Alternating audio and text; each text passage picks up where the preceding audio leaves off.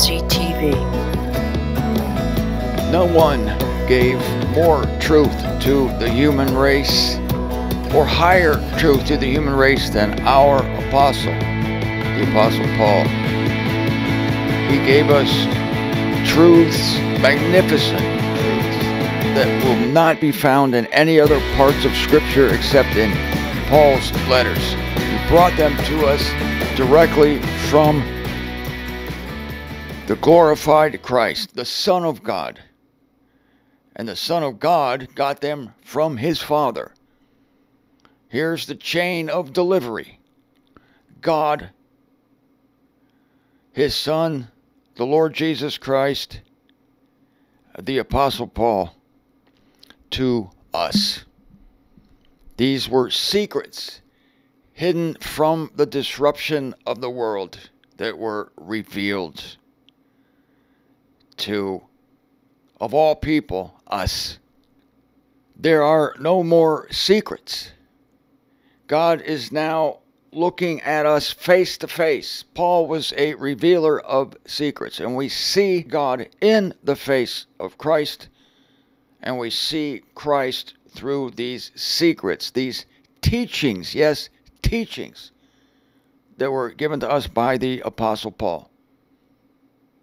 And these teachings are so great, and they're so nearly incredible, but God does give us the faith to believe them, that they are constantly under attack. And we know this. They're constantly under attack by people who doubt them, by people for whom these truths are just too high, too magnificent. It takes boldness to believe in the snatching away, for instance. It takes boldness to believe in the salvation of all. It takes boldness to believe that there are spiritual powers of wickedness among the celestials. Who tells us more about these than Paul? And that they operate through human beings. The origins of Christ. God's favorable opinion of the whole human race because of Jesus Christ's sacrifice. But as I said, this comes with the territory. Every great truth will be opposed. But this is to help us become established. As the apostles said, there must be sects among you, that those who are qualified may be becoming apparent among you. And we become more entrenched, more stable, more founded, more rooted, more grounded in the truth because of the opposition. But the one thing we don't want to happen is to ever let the opposition, those opposers, talk us out of what we have in Christ. But they are out there by divine design, and they will try to talk you out of your peace, to talk you out of your justification, to talk you out of the salvation of the world. The armor of God protects the truth. This armor exists. It doesn't have to be concentrated into existence. It already exists, just like salvation already exists. And we come to realize salvation. I already spoke on some of them, but here are the great Pauline truths. Salvation by grace, not law. Good behavior via grace, not via willpower or struggle. Personal justification. You never hear that from anyone except through Paul. Personal justification and personal freedom. You don't find that under the circumcision evangel. You don't find the freedom. The freedom to make mistakes, the freedom even to abuse the freedom that we have in Paul. You will not find that. So great is the freedom we have that it can be abused with no loss of favor from God. We have a personal assurance through Paul that God is at peace with us.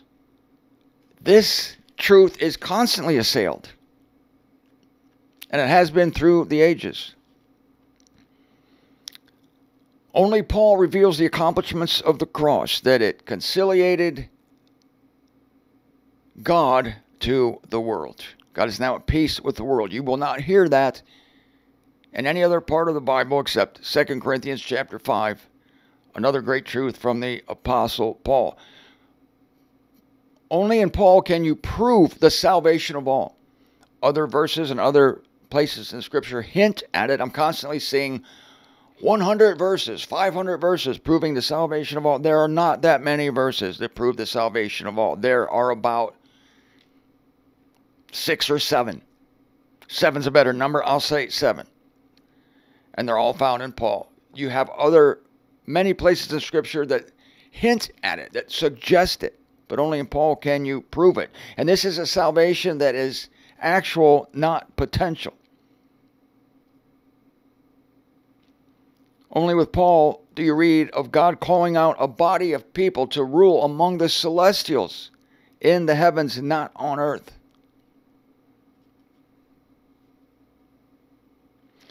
And again, these truths are so great, all accomplished by the death of Jesus Christ on the cross, his entombment and his resurrection. And he died for our sins. And because of his shed blood, we have this freedom. We have this grace. And again, it's worth saying again that the freedom is so great that it can be abused. It's real freedom. That proves that it's real freedom. We don't want anybody to abuse it. But it can be abused without any loss of love or peace or favor from God. You will reap what you sow in the flesh. However, as far as Aeonian life is concerned, nothing is now condemnation. This is appalling truth that is constantly being assailed. It was assailed in Paul's day. It's assailed today. And it is for this that the armor of God is explained to us in minute detail by Paul. Why Paul? Why don't other writers of the Scriptures talk about the armor of God? Because of what I just told you. Paul reveals the greatest of truths that will invite the greatest of oppositions. That's why. And that's why it appears at the end of Paul's career. He's divulged all these secrets, disgorged these beautiful truths from the throne of God. And now in Ephesians, he's basically telling you that these truths will be assailed. He doesn't use these words. I'm going to read the exact words he does use. This truth will be assailed constantly, and you need to protect not your person.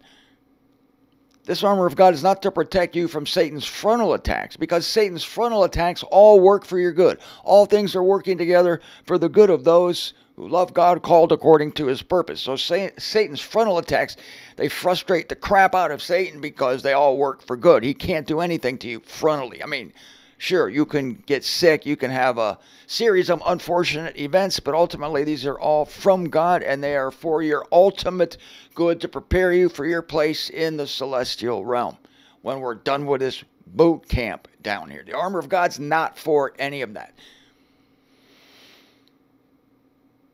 The armor of God is to protect the truth. What Christ did for us and for the world, for the whole universe, was so evident. It was not done in a corner. Christ despoiled principalities and powers, making an open show of them.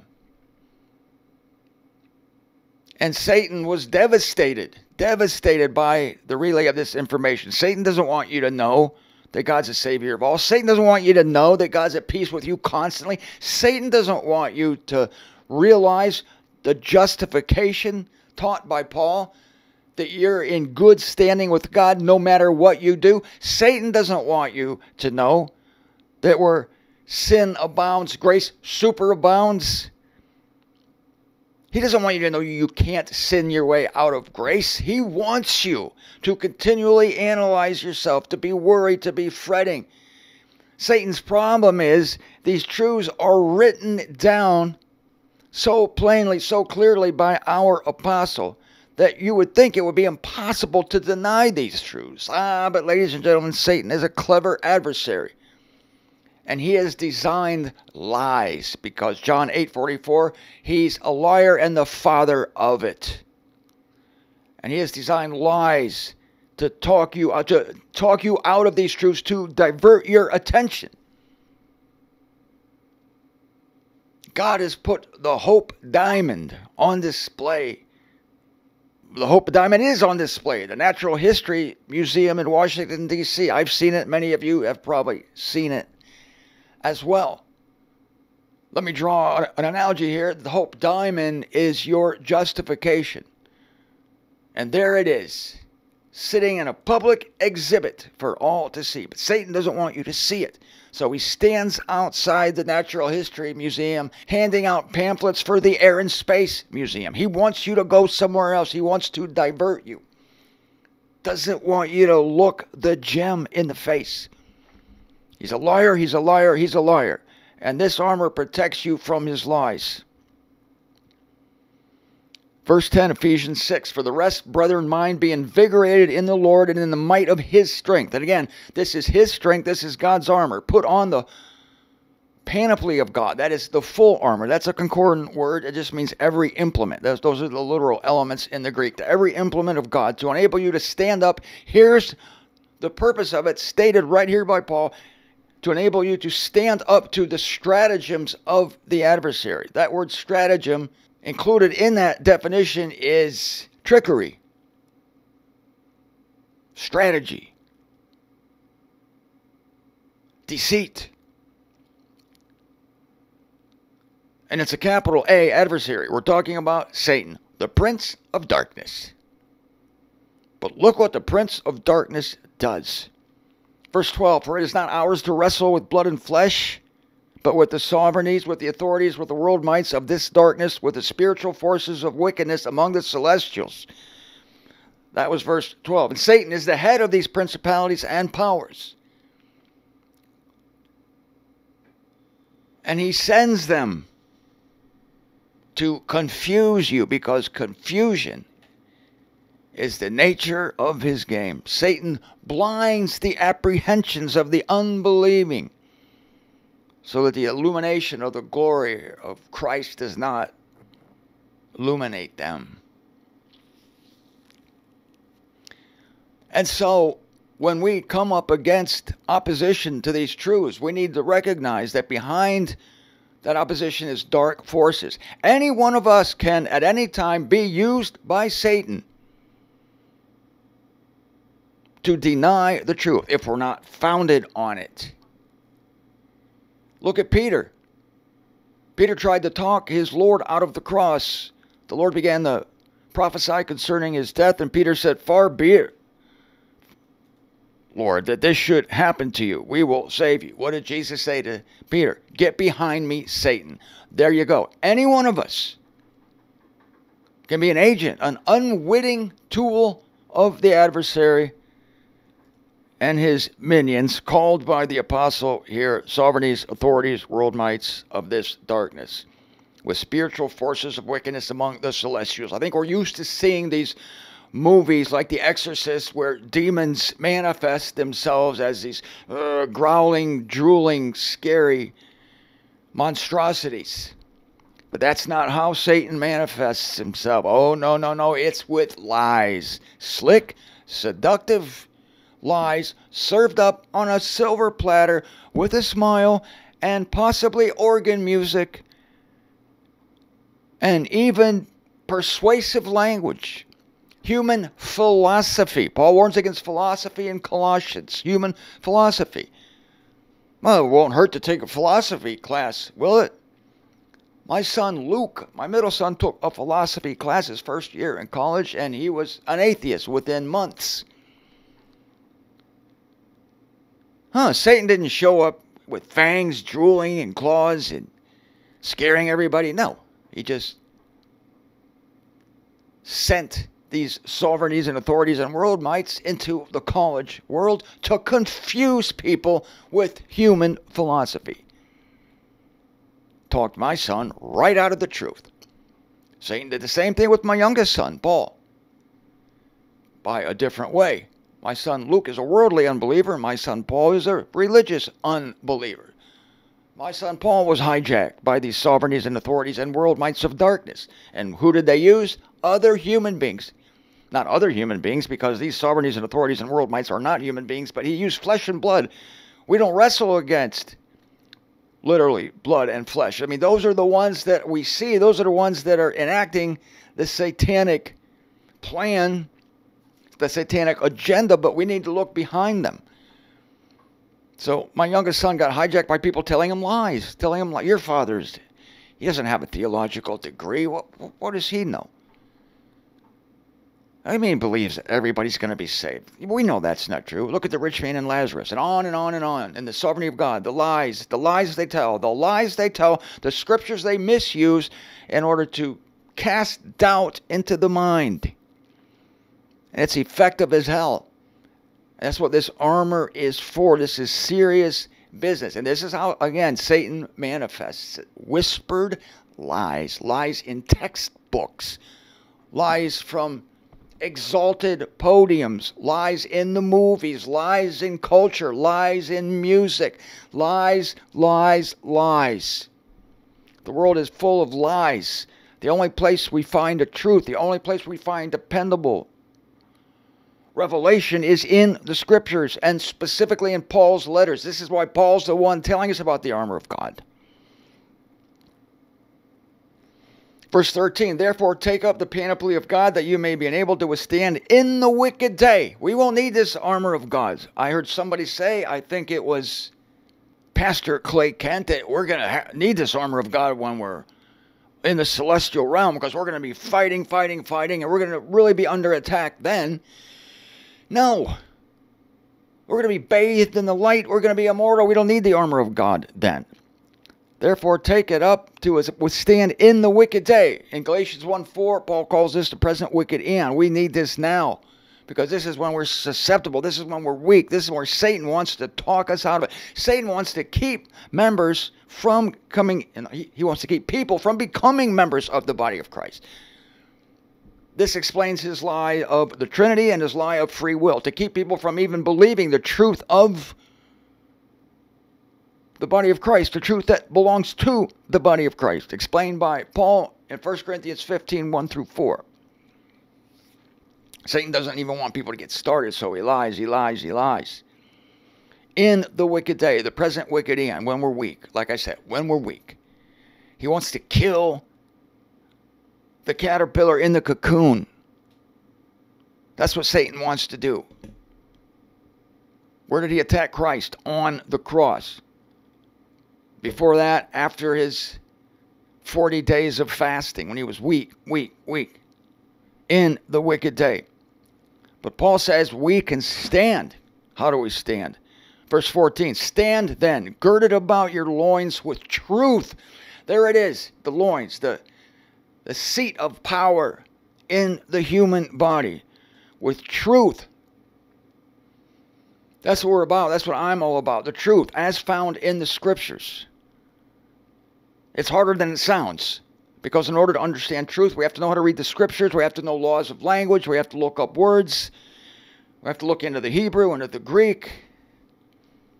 To know what God said, we need to struggle to find, if you want to struggle, here it is. Struggle to find a good translation of Scripture. We don't have to struggle to be righteous before God, but it does take a struggle to find a version of Scripture that accurately gives us the truth of God. And that version for me is the Concordant Literal New Testament. And it has its own concordance in the back that so you can check up on the translator. The translator says, I want you to check up on me. Don't believe me. Here's a concordance right in the Bible. You ever see that before? I never had. Stand then, girded about your loins with truth, with the cuirass of righteousness put on. A cuirass. Why doesn't it say breastplate? Why can't it just be simple like the King James Version? Because this ain't the word for breastplate. The breastplate only protects your front. Satan attacks you from your back because he's a snake in the grass. He's attacks from the back. He's tricky. He has stratagems. He has ploys, tricks. And what is the cuirass of righteousness? That is, whenever anyone attacks the truth of your justification by faith, whenever anyone, and we've had recent examples of it, whenever anyone causes you to doubt your salvation, to point at you and say, yeah, are you sure you're justified? I don't see how you could be justified because I know you. I know who you are. I know what you did. I know the kind of person you are. You need to work at this. You need to examine your life more closely. You need to become like Jesus. You need to struggle. You're too relaxed. You're not taking this sin thing seriously enough. You stand girded about your loins with truth, and for this specifically with the cuirass of righteousness put on. That is, I'm righteous, mofo. I am righteous. That's the cuirass of righteousness. And all those fiery arrows will ding, ding, ding off of you. I'm righteous. God, why am I righteous? Because I behave myself? Because God's looked at my life like Santa Claus and he figures I'm nice instead of naughty? No, because God declared you to be righteous through your faith, which God gave you, your faith in the blood of Christ, in the faith of Christ, in shedding his blood for the sins of the world. I'm righteous. I'm righteous. Keep telling you, I'm righteous. I'm righteous. I'm right. God calls me righteous. God says I'm righteous. Not your personal opinion. God says I'm righteous. God says I'm righteous. That is the cuirass of righteousness put on. You put it on.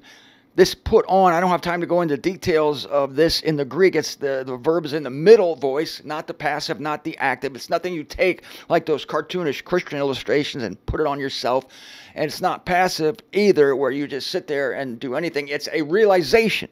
It's a mental assent to a truth. And the truth is that God has declared you to be righteous. Verse 15, and your feet sandaled with the readiness of the evangel of peace. Peace follows justification. You cannot have peace unless you know that God looks at you favorably, that you're good with God. You and God are good. You can't have peace. Peace follows justification.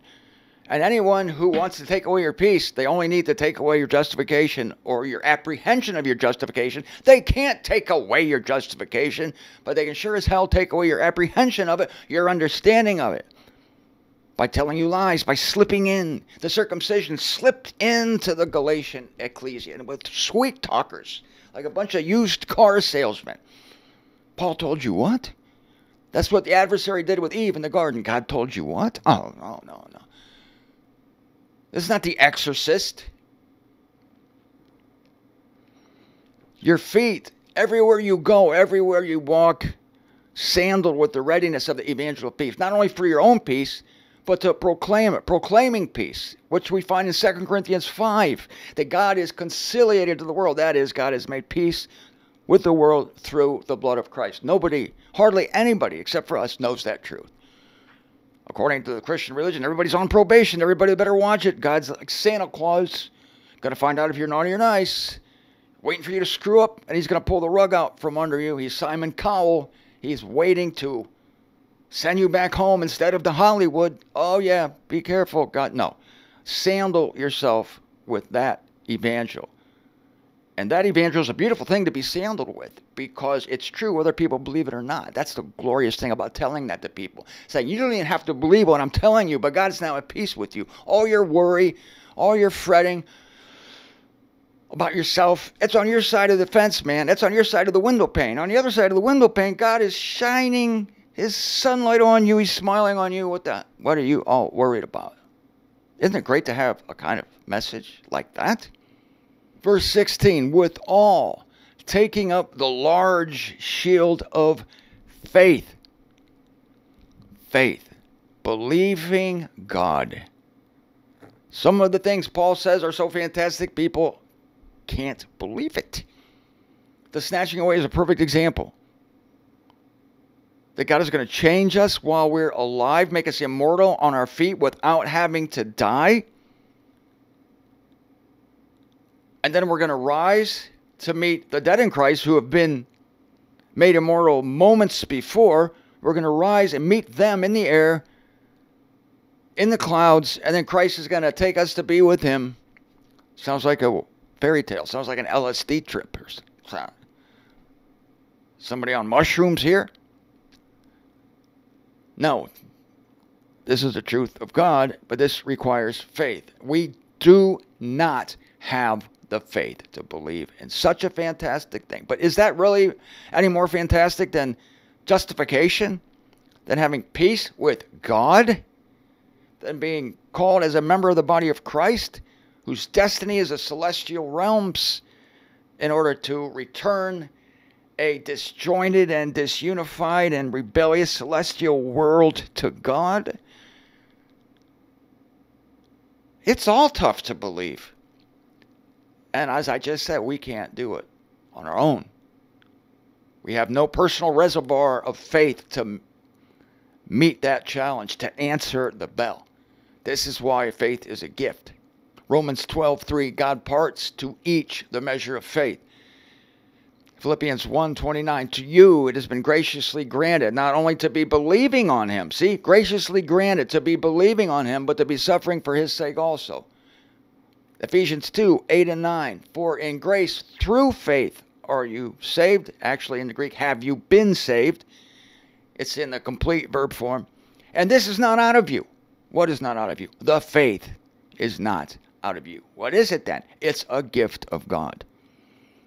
And once you have that faith, baby, just hold it right in front of Satan. It's called the large shield of faith, by which you will be able to extinguish all the fiery arrows of the wicked one. Fiery arrows. Why does Satan have fiery arrows? Aren't regular arrows good enough? Don't regular arrows kill a person? Of course they do. Just ask General George Custer. Satan puts fire on it to scare you. He likes the pyrotechnics. My favorite example, my favorite movie of all time, The Wizard of Oz. The great and powerful Oz. Talk about pyrotechnics. Had some good 3D animation there. With that big green, scary face and the fire coming up from the sides.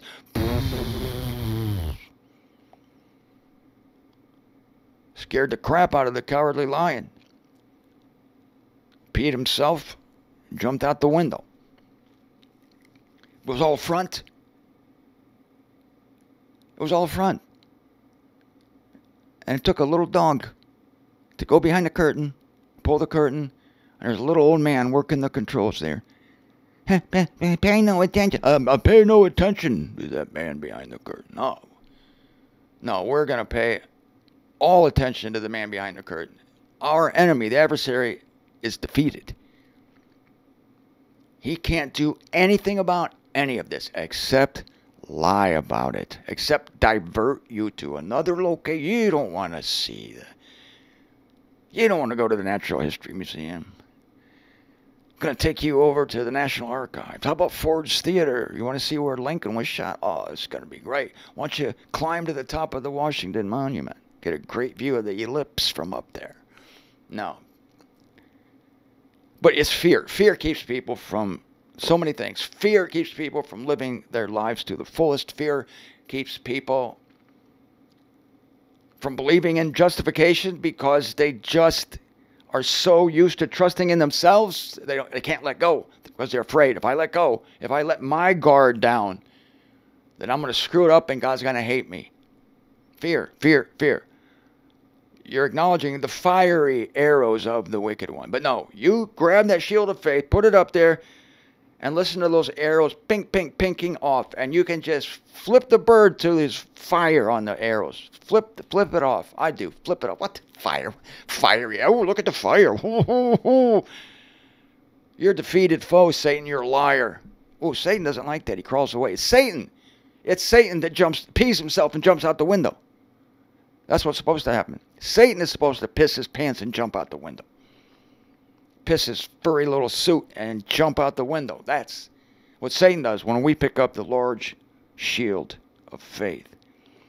Verse 17, I'll end with this. And receive the helmet of salvation.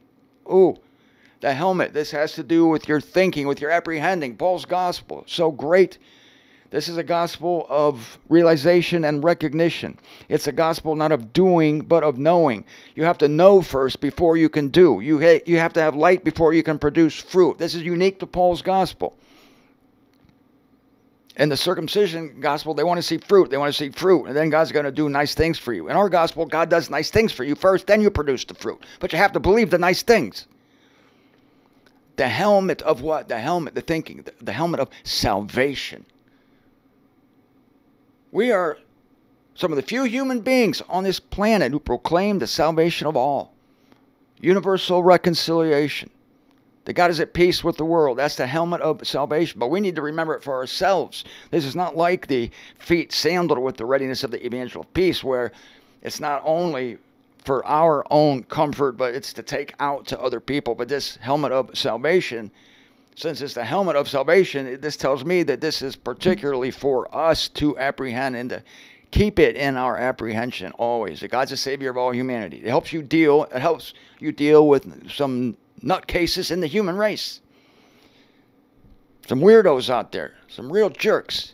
But the helmet of salvation. God's the Savior of them too. I was like them. You can still criticize them. You can still not like them.